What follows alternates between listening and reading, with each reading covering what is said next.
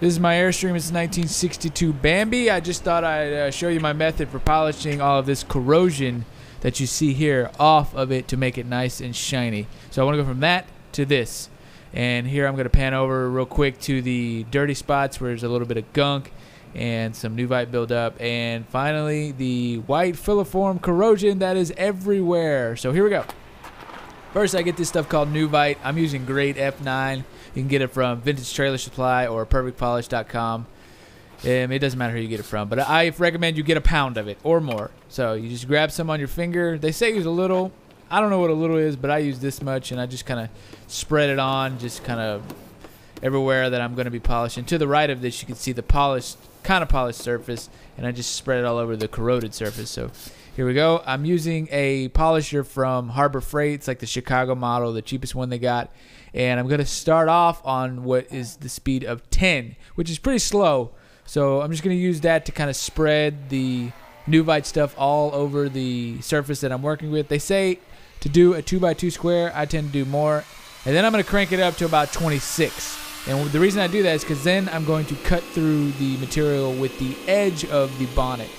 Now, when you go to Harbor Freight, they sell a bigger bonnet. I can't remember what it's called, but you're going to want to get the big one because that's the only one that works. So if you can see here that the edge is actually cutting through the filiform pretty quickly.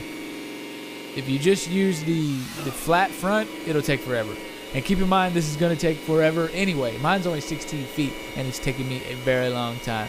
So this is just kind of a wide shot of what you'll see. Coming up, we're going to have a close-up so you can kind of see a little more of what's happening. Basically what I do is I cut through the gunk with the edge and then kind of put the polisher flat up against it because there's more polish on the flat part, and kind of spread around, and that'll give me a little more cutting material. And then I can cut more with the edge, and you see it happening here. There's going to be, yep, see how it's slowly getting shiny? I don't know if this is the right way to do it, but this is the way that works for me, and it's not, but it takes hours. So, and it's pretty heavy duty work, so if you're not used to physical labor, I do not suggest that you start, because once you start, it's just going to look fun if you don't finish. So I'll just let this go. You can check it out for a little while. Oh, right. There is one thing that I need to mention, and that is that when you're using a speed such as 26 or fast in any way, you need to make sure that you go over the surface quicker because you can burn the aluminum, I'm told. I haven't done that yet. Maybe I have. I don't know.